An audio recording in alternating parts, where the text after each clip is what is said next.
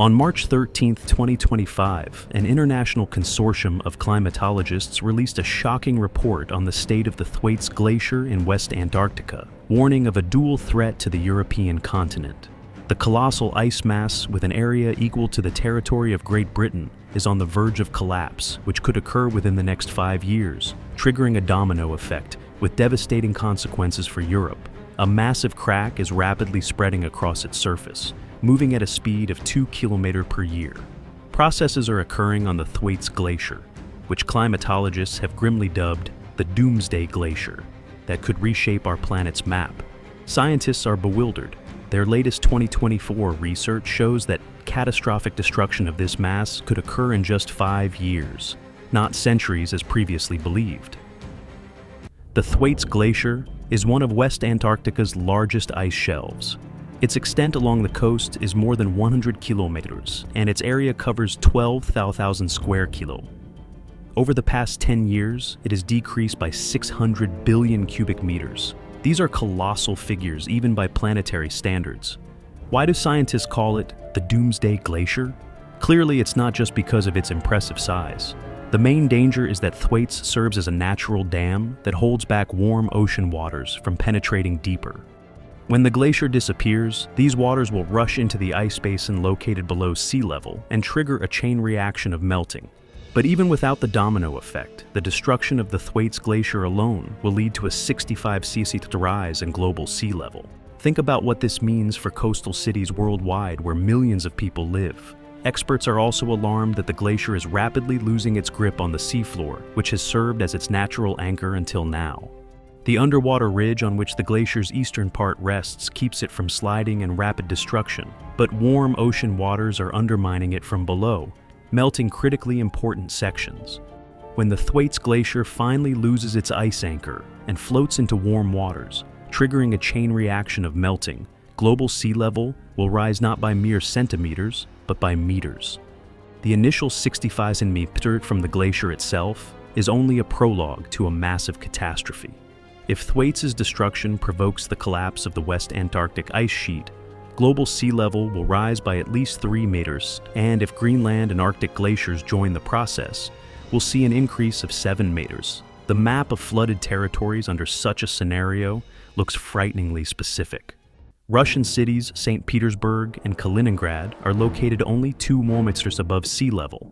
Pskov and Veliki Novgorod will be among the first to be underwater. In the United Kingdom, London and Cambridge will disappear. Tallinn, Tartu, and Helsinki will follow their example. The Netherlands, a country that is already partially below sea level and protected only by dam systems, will completely vanish from the world map. At the other end of Eurasia, China's largest megacities and economic centers, Beijing, Shanghai, Guangzhou, will share Atlantis' fate. The resort islands of Bermuda and the Maldives, symbols of tropical paradise, will also cease to exist. Japan, where every square meter of land is already worth its weight in gold, will lose a significant part of its territory. The United States will not escape flooding either. Coastal areas of Texas, Louisiana, Florida, and South Carolina will be underwater, regions where millions of people live and trillions of dollars in assets are concentrated. The key parameter in this catastrophe equation is time, when exactly the Doomsday Glacier will break away from its underwater support and begin its free fall. 2024 research shows this could happen within 5 years. After breaking away from its underwater ridge, the glacier will begin moving with acceleration. According to scientists' calculations, it will need only 2 to 3 years to gain speed sufficient for rapid destruction. Large-scale melting will result in the world potentially facing a sea level rise of more than 1 meter by the end of 2030. Europe will be among the first to experience these changes. In 2018, the ambitious International Thwaites Glacier Collaboration Project was launched. Scientists used the underwater robot IceFin to investigate the grounding line, the critical point where the glacier breaks away from the bottom and begins to float. This is the most vulnerable zone where warm ocean waters undermine the ice mass from below. The results of these underwater expeditions shocked even the researchers themselves. The British Antarctic Survey discovered that the glacier is melting in a completely unexpected way. The underwater robot recorded that, On the seafloor where the glacier was previously located, characteristic ridges 10 to 70 centimeters high had formed. These structures form daily under the action of tides interacting with the glacier's edge. Each day, water lifts the glacier during high tide, creating a new small gap. Warm water penetrates there, simultaneously melting the glacier and moving bottom sediment, forming a new ridge. The situation is worsened by scientists' 2024 discovery of a heat source beneath the glacier. Research showed that geothermal sources operate under the glacier, a natural heater accelerating melting from below. This discovery explains why the glacier is melting faster than computer models predicted, which only accounted for atmospheric warming and the impact of warm ocean waters. Nature has created a perfect sandwich for destroying the glacier. Geothermal sources heat it from below. Warm ocean currents undermine it from the side, and rising global atmospheric temperature due to climate change affects it from above. Sensors installed by scientists recorded temperatures in some areas under the glacier that are 2 degrees higher than they should be under these conditions. This is a small difference by ordinary standards, but for an ice mass of this scale, it's a death sentence. Over the past 30 years, satellite data has shown dramatic acceleration of the glacier's retreat. What previously took a century now happens in decades. Geophysicists analyzing this data concluded that in the coming years, the glacier will continue to collapse even faster. In 2024, major conferences dedicated to the threat of Thwaites Glacier destruction were held in the USA. Dozens of glaciologists discussed the key question: can the melting of the Doomsday Glacier be stopped or at least slowed? University of Chicago geophysics professor Douglas McIeel proposed an idea that might have seemed like science fiction just a few years ago: underwater barriers that would prevent warm ocean waters from reaching the glacier. His idea includes creating curtains of air bubbles by laying air pipes on the seafloor and pumping cold air into them. The bubbles would rise to the surface, creating a kind of thermal insulation curtain that would prevent warm currents from reaching the glacier. Another proposal involves placing special white coverings on the glacier's surface that would reflect solar rays, reducing heating.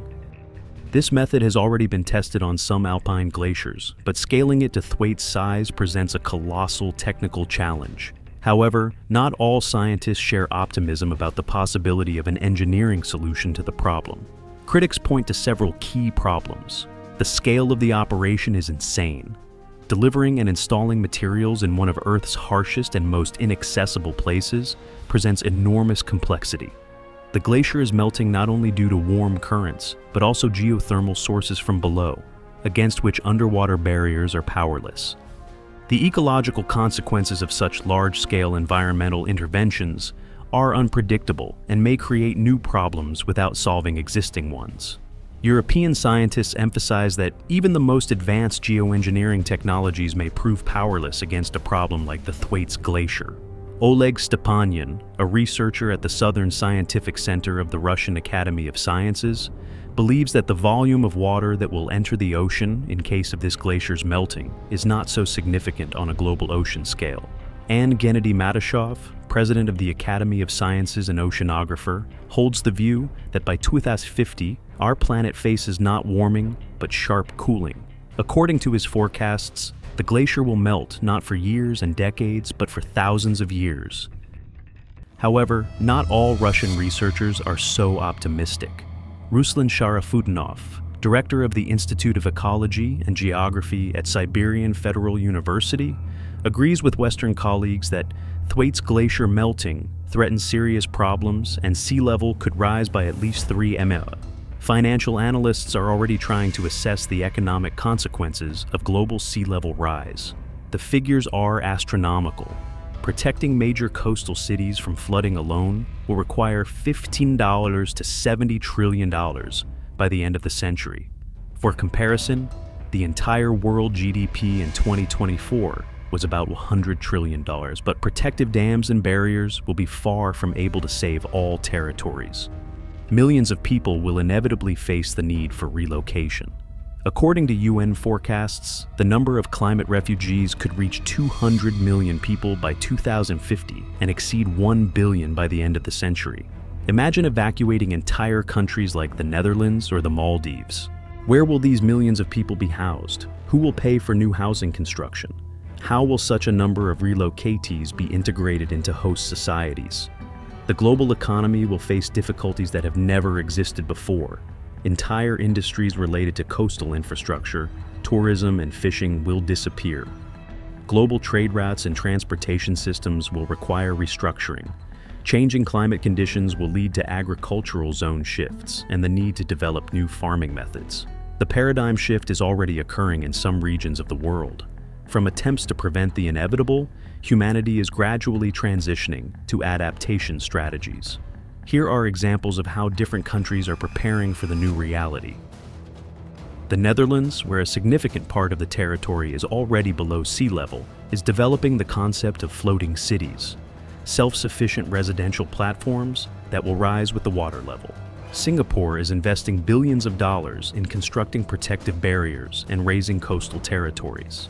Venice is implementing the MOSE project, a system of mobile barriers that protect the city from high tides and floods.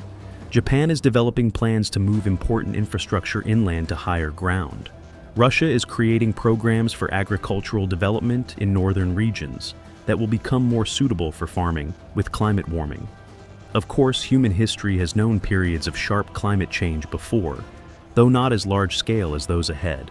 At the end of the last ice age, about 14,500 years ago, sea level rose at rates up to 4 meters per century. This led to flooding of huge coastal territories and the disappearance of entire cultures. Archaeologists have discovered dozens of ancient settlements underwater that were once on land, for example, the city of Dwarka off the coast of modern India. These historical examples show that human communities can survive even radical changes in habitat, but at the cost of enormous losses of significant portions of the population. However, there's a substantial difference. Today, our planet is inhabited by 8 billion people. Global trade and information networks are developed, and most of the population lives in cities. Modern civilization is much more vulnerable to sudden changes than the relatively autonomous societies of antiquity. Climate changes will inevitably lead to geopolitical shifts. Countries that are currently the world's largest economies may lose significant parts of their territory. At the same time, regions that are now considered poorly suited for life may become new centers of civilization. Canada, Russia, and Scandinavian countries will potentially benefit from climate warming, gaining access to new agricultural lands and Arctic resources. Meanwhile, countries like Bangladesh, the Netherlands, and Egypt will face a real threat to their existence. These changes will inevitably lead to new conflicts over resources, territories, and influence. We're already seeing intensified struggle for control over the Arctic, which is becoming increasingly accessible due to ice melting. However, the global nature of the climate crisis could also become a unifying factor for some countries whose interests might coincide. But for Europe, this means a paradoxical double blow. On one hand, coastal cities from St. Petersburg to London, Amsterdam, and Venice will face sea level rise of at least 3 meters. On the other hand, the Gulf Stream shutdown will plunge the continent into a mini ice age, lowering temperatures in some parts of Norway by more than 20 degrees Celsius. The hour of reckoning for the Doomsday Glacier is approaching. Although melting probably can't be stopped anymore, humanity can still slow the overall pace of climate change and buy time for adaptation. But this doesn't necessarily have to be the end of humanity's story. Rather, the beginning of its new chapter, in which people will need to display their best qualities: intelligence, compassion, and adaptability in a new world. Or display the worst. Then there will be pain and suffering, especially for the countries of Europe and North America.